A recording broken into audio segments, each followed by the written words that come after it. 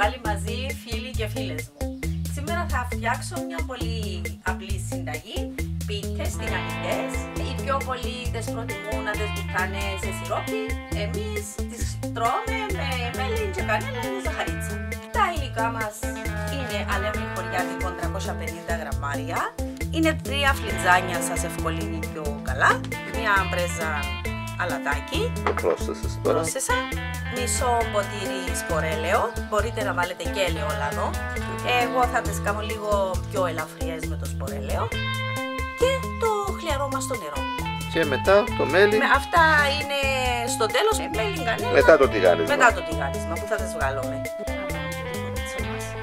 Έβαλα το αλατάκι όπως σας έχω δείξει. Θα βάλω λίγο θα βάλουμε το σπορέλαιο μέσα και θα το ριζάσουμε να γίνει μικρά ψίχουλα. Δεν χρειάζεται να είναι πολύ λαδωμένο. Νομίζω θα το τραβήξει. Να το. Έτσι. Απαλά με τα δάχτυλα. Και με το ένα. Δεν βάλαμε πολύ αλεύρι σήμερα, Μιχαλάκι μου. Είναι μόνο για μας. Ναι. Και τις υπενθυμίσαντες. Και έτσι είπαμε να τους κάνουμε. Πότε να μας κάνεις γιαγιά. Οι δύο που θα έρθουν, οι άλλες δύο είναι στην Γερμανία. Πότε θα μας κάνεις γιαγιά πιτούλες με μέλι. Και έτσι αποφάσισα να τις κάνω και να σας τις δείξω και εσάς. Δεν μπορώ να το βάλω και τελειάλο. Του έβαλες το ίδιο. Να που έμεινε.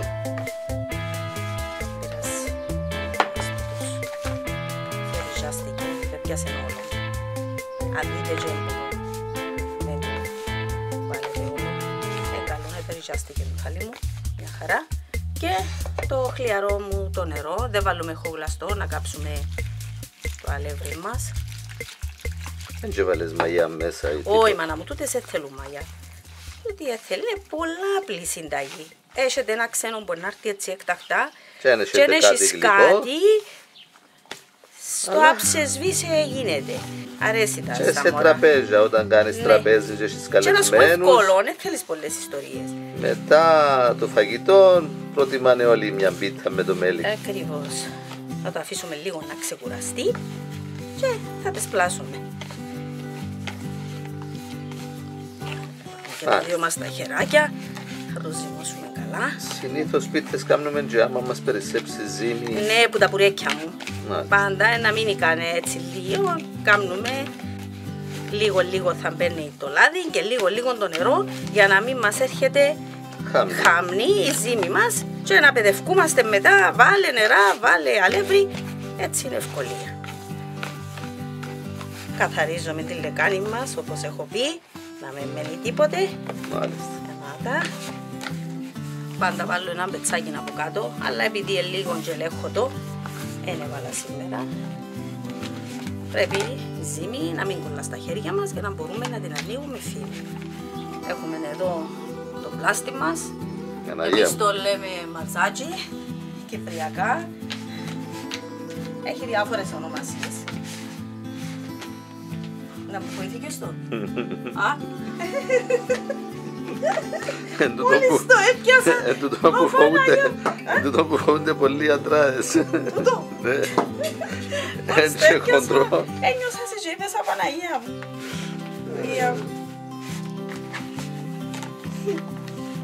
Σε ωραίος. Όχι μαμά μου. Δύο πράγματα φοβούνται οι άντρες. Ποιο? Το μαρζάτσι και τη μουρμούρα. Την κρίνια. Δηλαδή η σωματική και η ψυχική βία. Ναι. Δεν με φοβάσαι. Δεν φοβάμαι εγώ, εντάξει.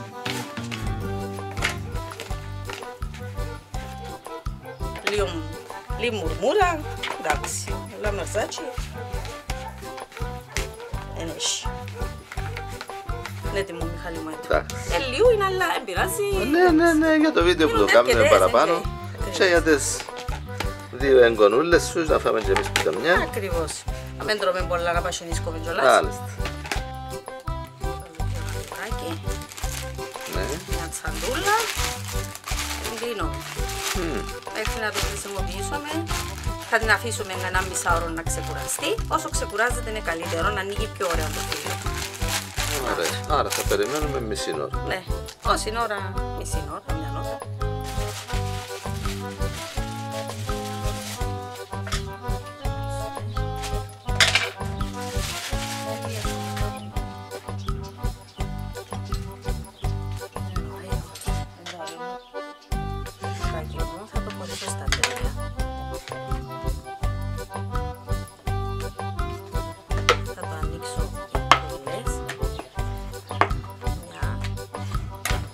Βάλουμε και το αλευράκι μας για να μην κολλούν. Όλο με το ζυμάρι μου όλα.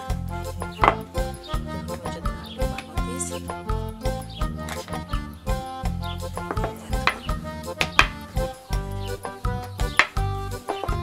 Δεν έτσι άλλες φορές πες κάνουμε έτσι. Να παρακολουθήσω. Έτσι.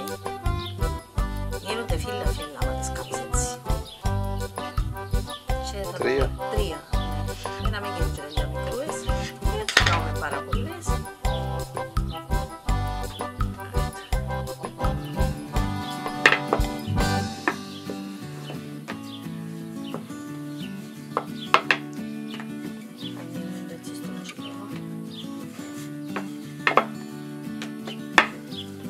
Έτσι στο τσιμπού είναι ωραίο.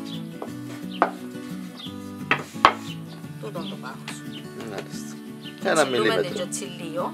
Για ποιο σκοπό? Δεν ξέρω, τσίλα δεν τσουβάμε από έτσι, νομίζω για να μην φουσκώσει. Είναι ωραίο το ζυμαράκι μας.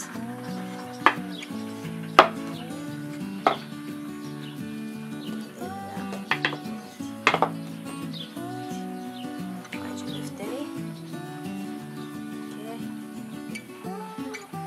Είναι ωραίες οι εμπειρίες με το ζυμάρι. Δεν κασίνα. Είναι ωραίο. Είναι το σακούλι μας. Και αν δεν θέλετε να τις τηγανίσετε, μπορείς το ζυμάρι να το έχεις και στο ψυγείο. Για πόσο? Για 2-3 ημέρες, εντάξει.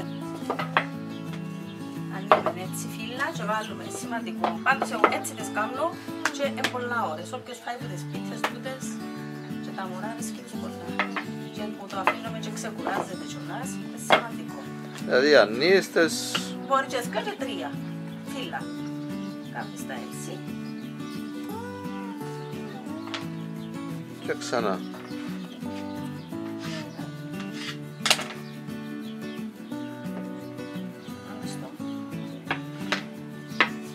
Και να μέσα σε στου και 3 στρογγυλές εντάξει, άμα είναι εμείς που να τις φάμε, δεν έχουμε πρόβλημα. Προσπαθούμε να μας έρθουν στρογγυλές, η πύρα μαθαίνεις. Και εγώ έτσι μάθα πει πρώτη φορά. Σιγά σιγά. Άμα το προσπαθήσεις, Μιχάλη μου, θα μάθεις. Σίγουρα όποιος θέλει, μαθαίνει. Όπου δώκεις σημασία.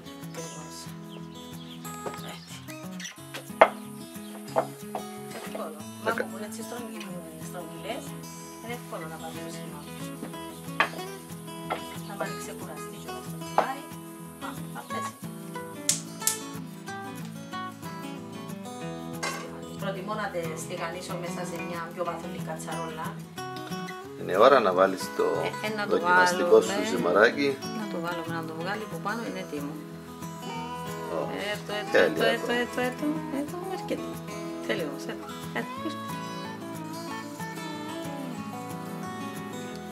Έβγαλες το δοκιμαστικό σου. Θα τη βάλω τη μια πρώτα.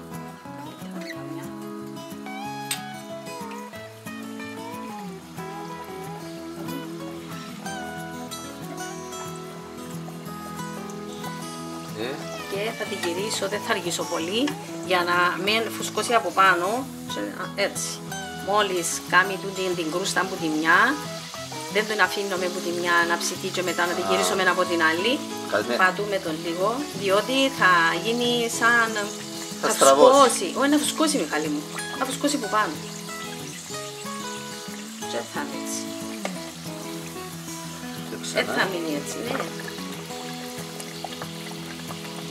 Πατούμε τη λίγο να μην φουσκώσει. Χωρίς με φουσκώνει άμα μείνει...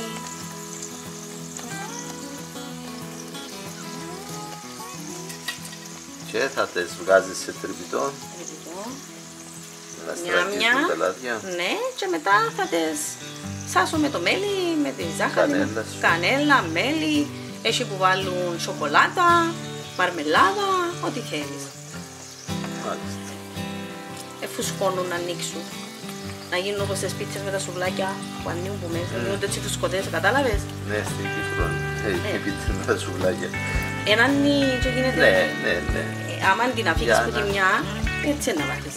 Ενώ μόλις πάρει μια βράση, αμέσως γύρισε την από την άλλη για να σου μείνει έτσι. Πολλοί δεν τις πετυχαίνουν λόγω του πράγματος. Είναι ένα μικρό μυστικάκι που όμως είναι σημαντικό. Μια σημαντική λεπτομέρεια. Αν μην την αφήσεις, να φουσκώσει από τη μια. Θα χύνεις από τη μια. Να, ό,τι πρέπει. Άσχε να είσαι λίγο από την άλλη. Μια χαρά. Κάνουμε έτσι. Αγγίζεις την, περίμενε. Εντάξει, θα σου αγγίσει και μες στο πιάτο, αλλά πάει πρώτη. Ωραία. Είναι ευτέρη μας. Εδώ βλέπεις το, μόλις είναι έτσι, δεν αργείς, στο και από την άλλη, κράτεις το έτσι λίγο. Έτσι βοηθάς την να μην πάει προς τα πάνω. Άστε. Καρούλα, δείχνει το Μιχαλή μου. Έτσι. Και η πιο μικρή και φαινομενικά σήμαντη δουλειά έχει τις σημαντικές λεπτομέρειες που αν δεν τις γνωρίζεις δεν θα πετύχει η δουλειά σου. Γι' αυτό πρώτα μελετούμε, ερευνούμε ένα θέμα και μετά να πειραματιστούμε. Επίασε μια που θέλει να κάνει πίτες, εν τω μεταξύ το αλεύρι μου έβαλε φαρίνα. Χωριάτικο. Έβαλε φαρίνα. Η φαρίνα φουσκώνει κιόλας. Άφηνε τις έντες εγύριζε, εγινήκα φούσκες. Άμα τις εξήγησα και έκαμε τις έτσι, τώρα όποτε τις κάνει, θυμάται με, πιάνει με τηλέφωνο, όχι ρε Ελίζα. Φορείς τι μόλις την αφήσεις που φουσκώνει, εγώ που σου λάλλω. Δείτε μορφές, έτσι στραγγίζει. Εύκολο Μιχάλη, μέντζε. Ό,τι και να είναι, είναι τέχνη.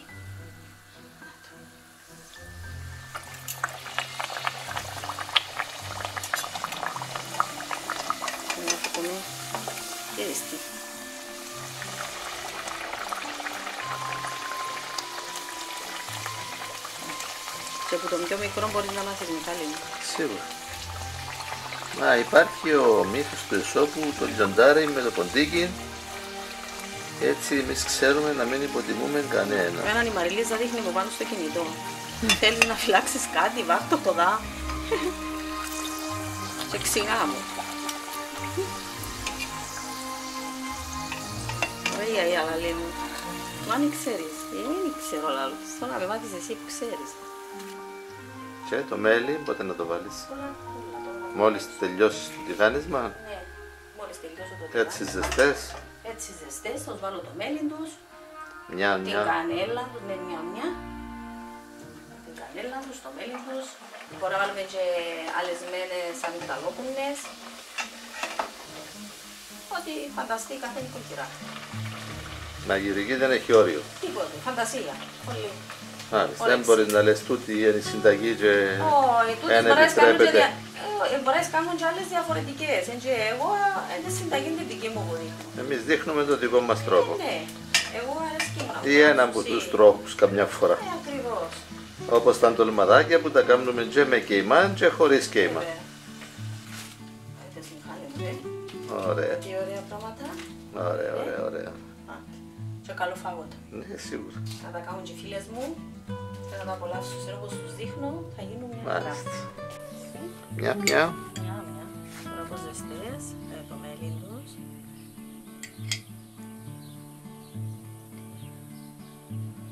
Όσο θέλεις βάλεις εν τω μεταξύ. Μια μπινελιά μου είχε πολύ έτσι λίγη ζαχαρίτσα. Εγώ βάλω και λίγες αμυγδαλόκουνες. αλεσμένες, πάνε ωραία. Και την κανέλα. Εντάξει. Αντί αμύγδαλο, μπορεί να βάλω και καβουρτισμένο σισάμι. Α, πολύ ωραίο. Να ωραία, έτσι με το σισάμι. Την επόμενη, θα το σωματές Μιχάλη μου παλακές. Δεν τα ώρες πορτάς. Ναι. Ωραία. Και αφράτες που μέσα τώρα που να ανοίξουμε να δείτε πόσο ωραίες γίνονται. Και θα τις φάμε τώρα τις βραστούες. Φάμε και καμιά βραστούα έτσι. Και κρύες, πολλά ωραίες. ωραίες. Και κρύες είναι ωραίες, αλλά τώρα τα...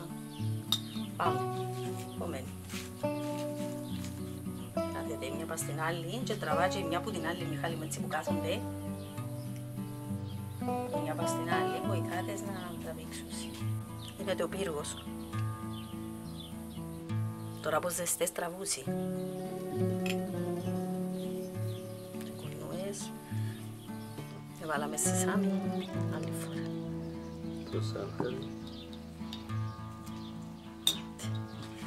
Μένει. Πολλά αφράτες φαίνονται, καταλάβονται. Τούτον που τις χωρίζω 3 φύλλα και ξανακούφκοτα. Ενώ μόνο μιας να το ανοίξεις, δεν είναι έτσι ωραίο από μέσα. Μάλιστα. Αν ανοίξεις την πίτα και την πρώτη πάει για τηγάνισμα. Και η τελευταία. Και όποιος θέλει προσθέτει το μέλι είναι ό,τι θέλει άλλο. Ναι, κάνεις μέσα στο πιάτο σου. Σιρόπι, να κάνουν σιρόπι. Άλλοι βουτούνται σε σιρόπι. Μπορεί να σκάμε και σε σιρόπι. Κονούες μας. Βάλε μπόλικες. Να βάλω. Τώρα είναι να βάλω πάνω στο λύσο. Και καλή μας όρεξη. Όπως σας έχω πει, ανοίγει φύλλα-φύλλα. Έτσι είναι ωραία. Βλέπεις το. Πάω με το χέρι μου. Εδώ. Είναι απίθανη, τραγανή, αφράτη. Όπως τους τρώμε εμείς. Και μελωμένη. Και μελωμένη. Εντάξει, όσο... Αλλά δεν τι ωραία πανί. Είναι ζυμάρι. Μάλιστα. Έτσι κάμετε τες, δοκιμάστε και τη δική μου τη συνταγή, θα τα ξαναλέμε. Ωραία. Πράγματι πολλά ωραίες.